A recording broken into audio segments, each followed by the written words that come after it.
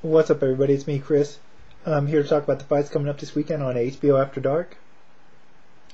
First up, we have Cris Arreola against Travis Walker. Arreola is 25-0 with 22 KOs.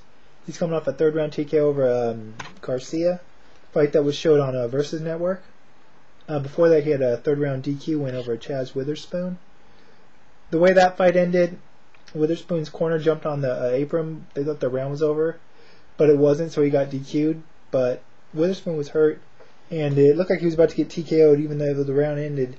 It looked like Arreola was on his way to winning that fight by TKO most likely in the next round if it would have continued, which was a good win for him. Those were both upcoming heavyweight prospects and still are. As for Travis Walker, he's 28-1, 22 KOs.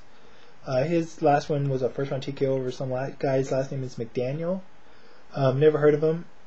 Before that, he had a second-round TKO win over T.J. Wilson, which was a rematch. That fight was on Showbox, I believe.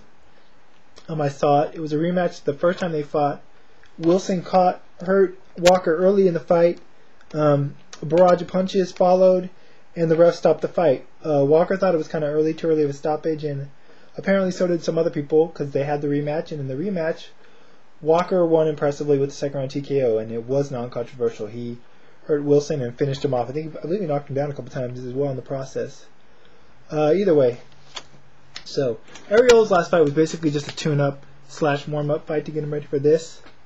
The biggest factor into this fight for me, I'm picking Arreola to win. I'm not sure if I think I'm going to pick him to win by TKO. I'm not sure. I'm not going to call around or anything though. But it depends on what shape he comes in.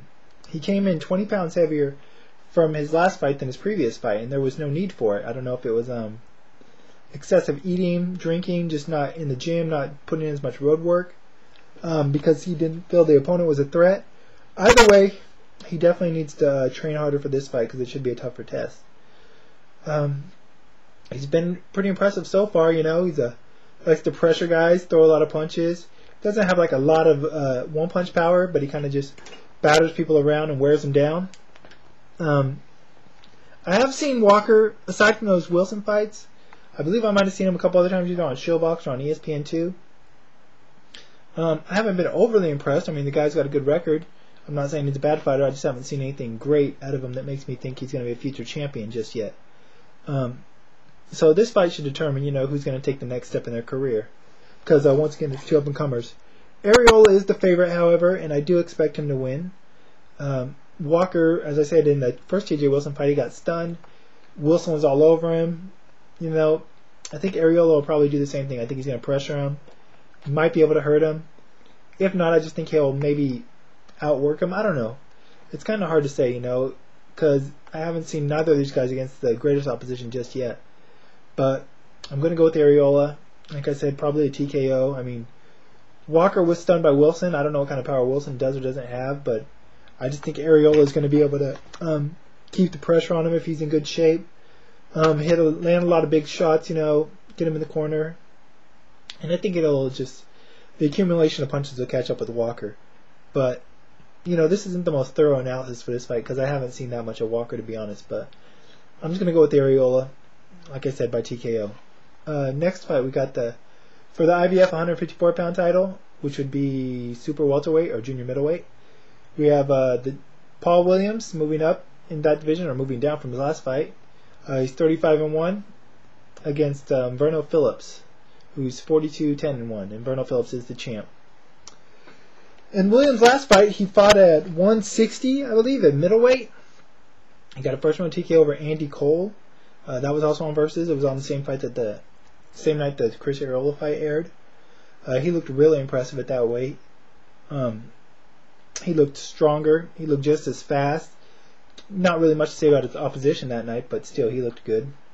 Before that fight, he had the rematch with Carlos Quintana, which he got a first-round TKO in. He had lost the first Quintana fight on a decision. He didn't look like the normal Paul Williams. He got hit a lot. He gets hit a lot. But he just didn't have a lot of sustained offense against Quintana as he normally does.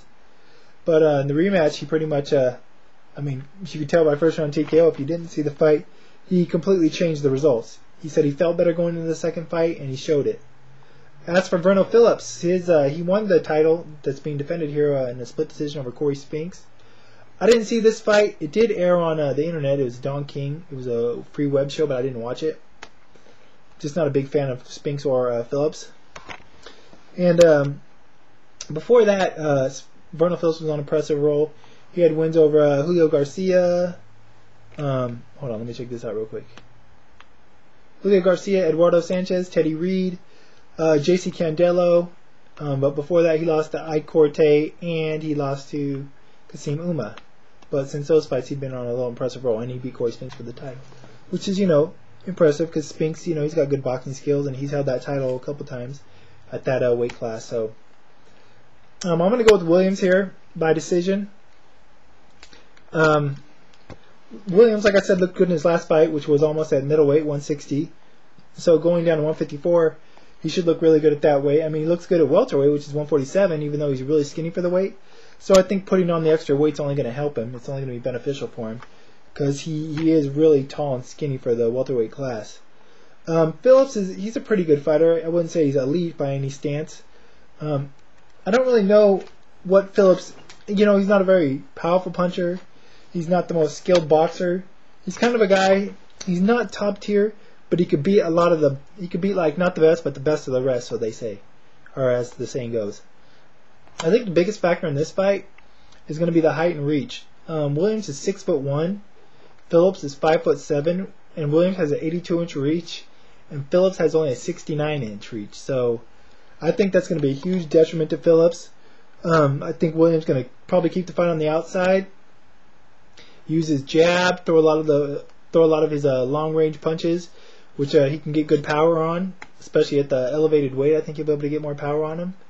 Phillips, I don't really know what his game plan would be. I would assume it would be to get inside, maybe try to hit Williams with a lot of counters, fight someone in the way Quintana did. Although he just doesn't have the same skill set as Quintana, he's a different boxer than Quintana is. But I just don't think he's going to be effective enough. I don't think he's got enough tools, or I just think he doesn't really have anything that he's going to be able to defeat Williams. Williams can take a good punch, as he showed in the Margarito fight and the Quintana fights. He got hit flush a bunch of times. He takes a good punch. He's got the advantage in speed. He's got the advantage in, I don't know about strength. We'll see, but skills, pretty much everything. So I'm going to go with Williams by decision because Phillips is a very game guy. He's a tough fighter. He's been around for a long time. He doesn't get stopped a whole lot. So I'm going to go with Williams by decision. It means he's a champ at 154 and 147. It'll be interesting to see where he goes from there if he does win the title, but who knows? We'll see how he looks at 154, though. I'm expecting an impressive performance from him. So I'll probably hit you guys back on Sunday, let you know what I thought of the fights afterwards. But until then, once again, I'm out of here. Bye.